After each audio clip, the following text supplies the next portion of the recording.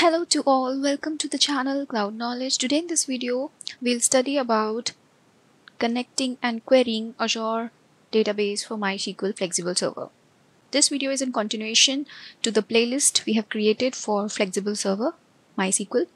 And in the previous videos in the series, we have studied about creation of this Flexible Server using Portal. Then we studied about connecting and querying MySQL Flexible Server using MySQL Workbench and Data Studio. In this video, we are going to use the same MySQL database Flexible Server which we have created in the past videos, and we are going to connect to that database using .NET. If you look at the page, we are under the official documentation page of Microsoft for MySQL database, and this page is having the quick start to use .NET C# to connect and query the data present inside the MySQL Flexible Server. So let me first show you the database which we have created. This was the database CK-MySQLDB which we have created, and this database is our Flexible Server MySQL. The details of the database are shown in the overview tab here. The server name, admin login name is present here.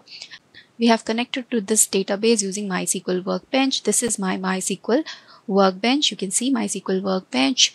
We have logged into this database using the credentials, and inside this MySQL Flexible Server, we had created two different databases, TestDB and TutorialDB.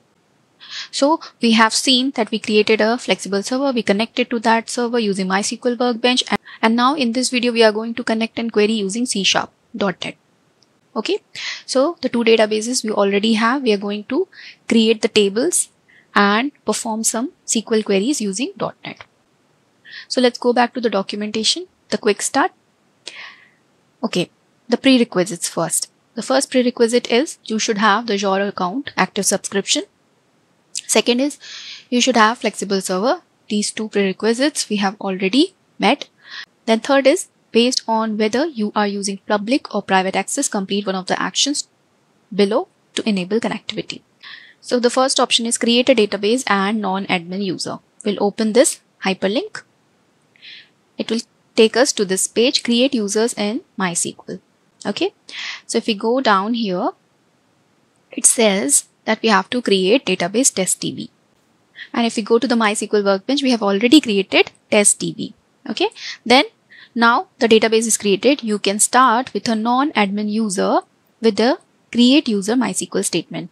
With the help of create user command, we will create a DB user identified by this password. Okay, so we have to copy this command and execute in MySQL Workbench. This has already been done. Next is to verify the user permissions. Run the show grants MySQL statement to view the privileges allowed for user DB user on test database. So on test database, we have created this user and we will execute. So we will execute this command, use testdb show grants. So if we just copy and execute here to show the permissions, we will see the permissions which are allotted to this DB user. So these were the basic steps of creating non-admin user, then verifying the permissions of it. So this was a prerequisite of creating database, creating a non-admin user, verifying its permission. Now let's go back to the original documentation. This step is done. Next is to install the .NET SDK for your platform. Since we are working on Windows platform, so we will install .NET SDK for our Windows platform, which is already done in our case. So this is the link you can install as per your platform compatibility. Okay, so we'll close now. We'll go back here. Now after meeting all these prerequisites, we have to create a C# project. At the command prompt, we have to execute these commands. That is to create this directory. mkdir is make directory this, then enter into that directory .NET new console, .NET add package MySQL connector. So here in the documentation, they have written to create the project using command prompt. You can either use this option of using command prompt, or we can directly do it through Visual Studio. So here I have my Visual Studio open with me, and we are going to create the project from here only rather than using command prompt. So I'll show you. In files, we have to go and then we have to click on new project. Now from here we have to select the console app template. Just click over it, go next. Let's give the project a name. So we'll give it MySQL Connect and Query. This looks fine. We'll go next. Framework, let it be default. Click on create. So at the right bar you can see the project which we have created, the dependencies and the program.cs file will be open for us. Okay, this is done. So instead of executing in command prompt, we have done it through Visual Studio UI. We'll go back, get connection information. So the first step is to log into the Azure portal, then go to all resources, search for your server and get the server name and the admin login name. This I've already shown you that we are going to use our existing MySQL flexible server, which is having these details: the server name, server admin login name. The server name is ckmysqldb.mysql.database.azure.com and the admin login name is ckmysqldb. So we have these two details copied with us. Okay, next is step 1. Connect and insert data. Use the following code to connect and load the data by using create table and insert into SQL statements. The code uses the methods of the MySqlConnection class. So here in .NET or C#, we are going to use the class MySqlConnection and 3 methods of it. Open async to establish connection to MySQL, create command that sets the command text property, execute non-query async to run the database commands. Important 3 methods of the MySqlConnection class we are going to use. Now the code is given to connect and insert data, where we are going to execute, create table and insert into commands. You can see here the code is given. Here if we go down, we have the server related details: server, database, user ID, password, SSL mode. Here instead of this we will give the server name ckmysqldb, then our database name, user which we have created in the previous step, db user, and its password. Here we can see the open async method, which is opening the connection for us, creating the connection to MySQL because we have imported the MySQL connector here. And then after open async we have create command method and then execute non-query async, where we are executing the commands using the command text. So here we have the create table command and insert into. So what we'll do is we'll copy this and we'll paste it in a notepad.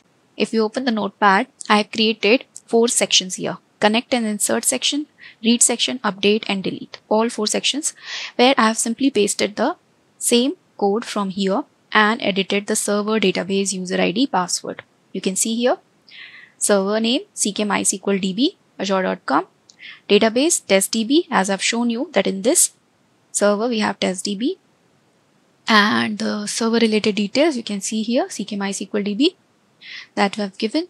User ID is db_user, then the password. This db user we created in the previous step. Here we created using this link. Okay, here we created the database and the db user. The same we have used here. Okay, then we have the rest of the code here. So we'll just take the entire code, we'll copy this code, we'll go to Visual Studio, and in the program.cs we will just paste the code. Okay, you can see the code is pasted, but it is giving us error. So if we hover over MySQL connector, it shows us that the MySQL connector could not be found. So in order to import this MySQL connector package, we have to go to the dependencies under the project, right click, then go to the manage NuGet packages, and here make sure the package source at the right side is selected as nuget.org. Then we'll browse and here we'll search for MySQL connector. Search for it. In the result you have to look for MySQL connector. Just click over it, then here we have install icon. So we'll click over this and the page will show that it is getting installed. We'll click OK. And here we have this install button. We'll click OK, and now we can see that this is installed. and now the button has changed to uninstall. So now we know that this MySQL connector is installed from the package source. Now we'll go back to the program CS here, and the error we'll see is now gone. Now we can execute the complete code. So we'll click on execution. Since it's a console app, we'll see a notification here in the form of console.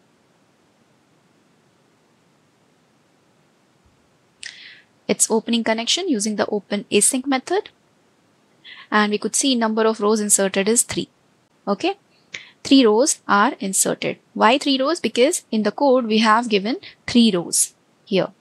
In the command, if we see created table inventory, inserted into inventory these 3 rows: banana, orange, apple. And the output at the console we have given as number of rows inserted, the count, which was 3. Now let's go to the MySQL workbench, and here we'll right click on the database and click on refresh all. Now the tables section is having inventory as the table created. So we'll select data from testdb.inventory, and we could see data is created. Okay, table is created and 3 rows are inserted into inventory table in the testdb database. Okay, so the first part we have done from this connect and insert data using C#. We'll go next, read data. Step 2 is read data. Use the following code to connect and read data using the select SQL statement. The code uses MySqlConnection. Here the code will use the same class with these methods. OpenAsync will be the same. Create command will also be the same.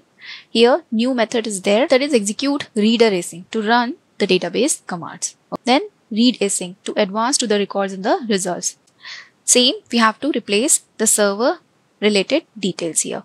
So the same code we have copied into the notepad here under the read tab. Here the read section we have made the changes, server level details we have given, and we have the command, that is select star from inventory to see what all results are coming from the inventory table, to read the contents of the table. So we'll just copy this command, go back to the Visual Studio, and we'll just paste in the program.cs file here and execute. It's opening connection, and in the result we can see it is reading from the table all the 3 different rows. The content of the table is displayed here, right? In the result you can see that we are reading from table 0, 1, 2, that is the first row, second row and third row are displayed. Okay, now this is done.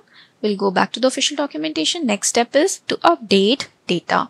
So use the following code. The code is given for updating the data. And code uses same MySqlConnection class with the methods OpenAsync, create command, execute non-query async. So we have copied the code and pasted here under the update tab of the notepad. Here we can see the server related details, our server, flexible server, and then update command here with the value which is going to be changed. And we are writing number of rows updated. So we'll just copy entire code. We'll go to the Visual Studio. We'll just Control A, Control V in the program.cs file, and we will execute.